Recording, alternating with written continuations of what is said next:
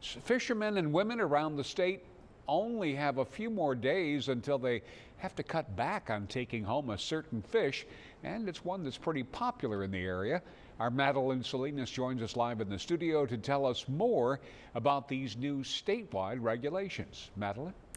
Thanks, Brian. Last fall, Texas Parks and Wildlife made their way around the coast to hear from fishermen and women about the state of the spotted sea trout population.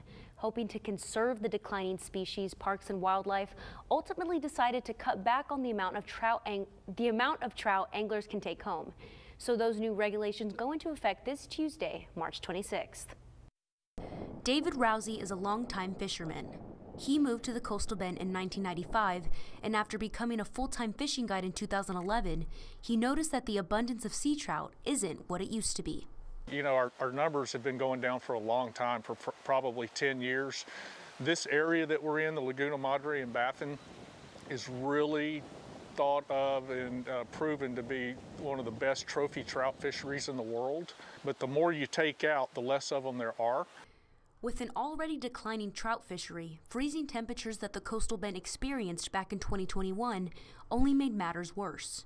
And you know, it's estimated that we lost 80% of our trout during that freeze.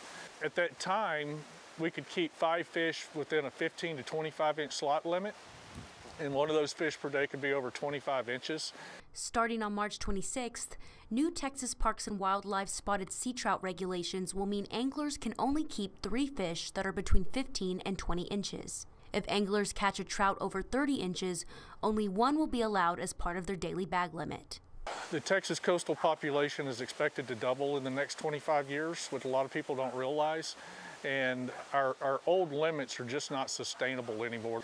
And trying to find the balance to keep everybody happy is really tough. You know, I'm not getting what I want. People that want to eat all the fish aren't getting what they want, but there's got to be some compromise in there. Now, for more information on the new Texas Parks and Wildlife regulations, you can click on a link to this story on our website. Brian?